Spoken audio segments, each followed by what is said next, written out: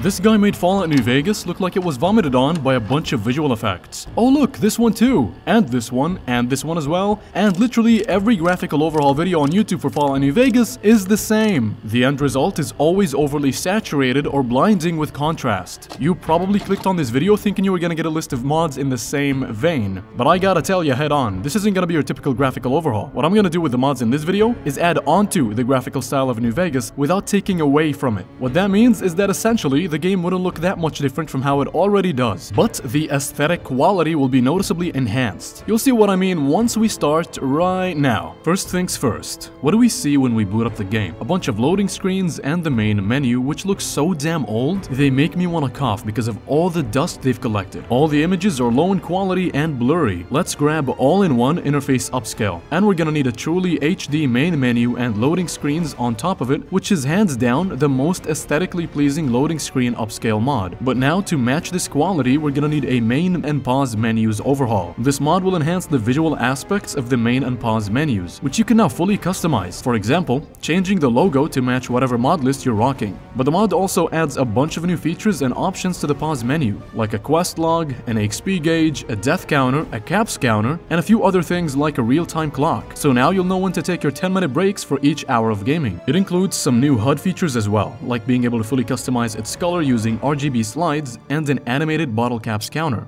Let's move on. What's the next thing we do? We start a new game. Most likely because you get bored of your old character build like 10 hours in and want to create a fresh new character. Then you get hit with the introductory video scene for the game, but it's lacking in frames and quality. So we need the game intro AI upscaled to high definition 60 frames per second. The video is noticeably better with the mod and a lot smoother, but don't expect a massive upgrade in quality. After you skip the intro, even though we've just improved it, you'll wake up from a coma and the first thing you'll see is an NPC, the iconic 𝙈𝙤𝙨𝙨. He's already such a beautiful man, but with a few mods, we can make him and other iconic NPCs even more gorgeous. Hall of Face upscales face, hair, and eye textures, and sprinkles a tiny bit more detail over them. Improved vanilla male body is a high poly and very high quality overhaul of the men's bodies that'll also get rid of all the seams at the neck and wrist areas. With Character Kit remakes hair and teeth, we'll enhance the teeth models and textures, and completely recreate all vanilla hairstyles in a more modern vein while staying true to vanilla designs, as well as add a few new hairstyles. And lastly, we need a full vanilla eye retexture because the eyes are the windows to the soul. This combo of mods will bring the characters to life without changing their recognizable facial structure. There are many mods that overhaul the NPCs and their faces, but we've become too familiar with the characters in this game that I honestly believe changing their facial features would do more harm than good, especially since we're trying to keep things as vanilla as possible. However, if they're still too ugly for you, you can use Character Kit Remake instead of Hall of Face, which recreates human character assets in their entirety without explicitly changing any of the NPCs' faces. Either way, Trudy is a total hottie now. Feeling thirsty? I can take care of that. But this mod will need patches for others that add new NPCs like companion mods, for example. Now, whilst 𝙈𝙤𝙨𝙨's saying the lines you've heard hundreds of times before, your eyes wander around and you catch a glance of a bunch of things in need of a visual upgrade. First, his clothing. It's important we enhance the aesthetic quality and detail of all outfits in the game with Monin's upscaled vanilla armor textures and Chillokic's HD clothing retextures. Because New Vegas being an RPG game means you'll be interacting with many NPCs, all of which are dressed in a piece of armor or another, and your character will be on screen 24/7 if you're in third person, hopefully clothed, and even in first person your gloves will be visible too. 𝙈𝙤𝙨's still talking, blah blah blah, and the second thing you'll notice is how things look on the inside of his house. In other words, we gotta enhance the interiors of New Vegas. We'll need to grab 5 mods. First, NMC's texture pack for New Vegas will enhance the visual appearance of interior tile sets without changing them too much, as well as retexture many clutter objects that reside within interiors. I know it retextures 90% of everything in the game, but don't worry about it. I'll address that later. For now, go into the mods folder and delete those files. On top of NMC's pack, let's install Ojo Bueno Texture Pack. It'll touch on a lot of things that NMC's pack does not. Head into the mods folder and delete these files. Haven't you noticed how some buildings will have windows on the outside, but on the inside those same windows wouldn't exist where they should? Windows of the Mojave will take care of this inconsistency plaguing some of the buildings in the game, in turn adding to the overall atmosphere of these interiors. Speaking of atmosphere, atmospheric lighting tweaks fiddles with image spaces and lighting templates to achieve a more effective ambience across all the interiors in the game. The lighting with this mod really complements the texture changes we've made to interior objects. And to complement the lighting changes, let's use lumen ambient lighting. This mod will make objects that appear to emit light actually light up the area around them. It's incredible how much better the game looks when all we've done is make a few lighting changes. You'll see a lot of this during this video. You create your courier and then 𝙁𝙞𝙢𝙙 asks to examine your penis. No, that's just my 𝙁𝙁𝙀𝙁. Anyway, at this point you'll be able to see your HUD and allocate your special and skill points. The user interface is low in quality and it's very apparent if you pay attention to the icons. That's why we should use Vanilla UI+, which greatly improves the user interface without compromising the original style. We also need its UI scaling feature to be able to use the consistent Pip-Boy icons collection. This handful of mods will enhance and in some cases completely overhaul the icons in the game, from messages all the way to map markers. We should also grab high-resolution screens to up the render resolution of the in-game screens like terminals, the Pip-Boy, or the Reflectron. Right before you leave the doc's house, he hands you a very ugly Pip-Boy 3000 from Fallout 3.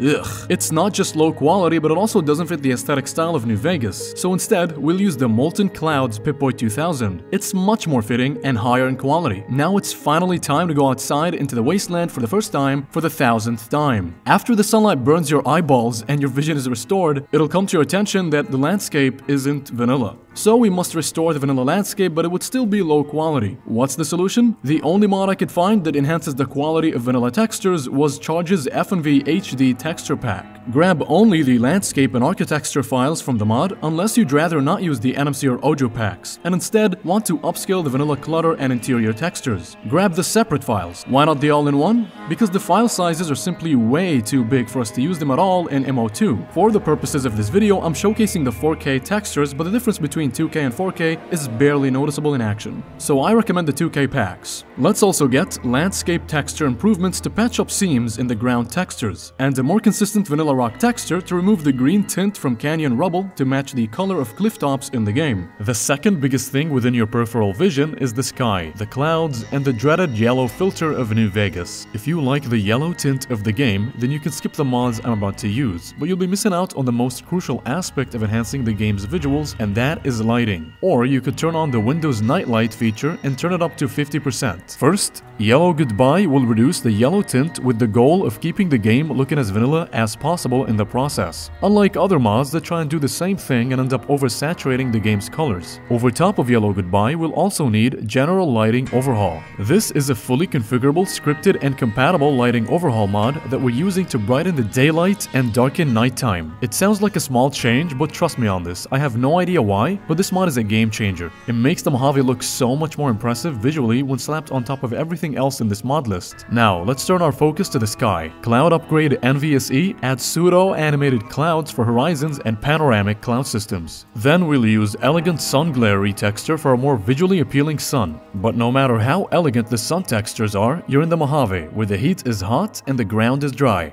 So let's grab Heat Haze, which emulates a mirage for distant objects that'll appear to shimmer in hot weather. But now, to shield us from the desert heat, it doesn't hurt to also use Cloud Shadows, which simulates what happens when a cloud blocks sunlight, casting a shadow over its surroundings. Going forth, the next thing I do personally is equip my courier with some classic drip. There are a couple of mods that have become a staple in my load order: Classic Vault 13 Jumpsuit and Neo-Classic Armored Vault 13 Jumpsuit. This combo has me never taking off this piece of clothing. After that, if you catch him in time, the first NPC you'll meet on the outside is Victor, and he's a Securitron. Howdy, partner.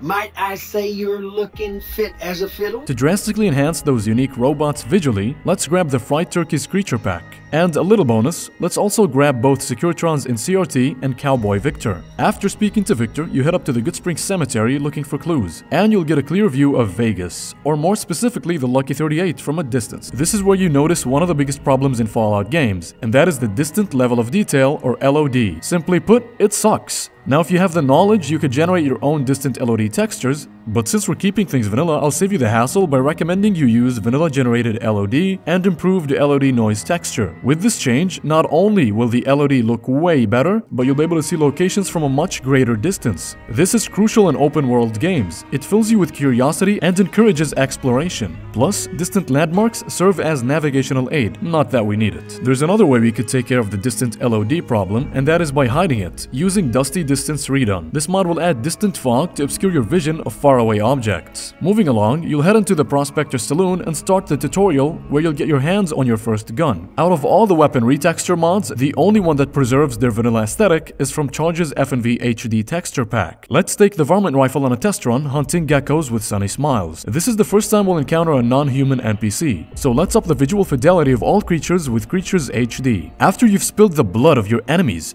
you'll realize blood textures are very low quality. That can sometimes suck the joy out of killing things. So let's remaster the vanilla blood textures. Upon installation, choose the bright 1K option. Then you go on back to the saloon. Done being nice. Kill Joe Cobb, speak to Trudy about Ringo as Joe Cobb's corpse rots in the background, and head up to the gas station where Ringo challenges you to a game of Caravan. And that's when you realize you need an HD playing cards remaster. Cards are now visually appealing, but unfortunately there's nothing we can do about the playing table. After you beat Ringo and take his money, you suck him dry of all of it by becoming his mercenary. Ghost Town gunfight starts, boom boom boom, and you hit the road and you're on your way to Prim. It is here you'll meet your very first Protectron. Robots HD will upscale the game's robot creatures. When your business at Prim is done, you continue onwards toward your journey to the strip. Along the way, you'll happen by some ugly dust storms. Dust Storm Deluxe will fix this eyesore and smoothen the dust effects. Now let's skip ahead and fast forward all the way to Vegas. Freeside and the strip are the two locations that have the fans of the game disappointed the most. It's supposed to be this massive city untouched by nuclear warheads, but it doesn't look like it in the vanilla game. And we're keeping it this way. What did you think I was gonna do?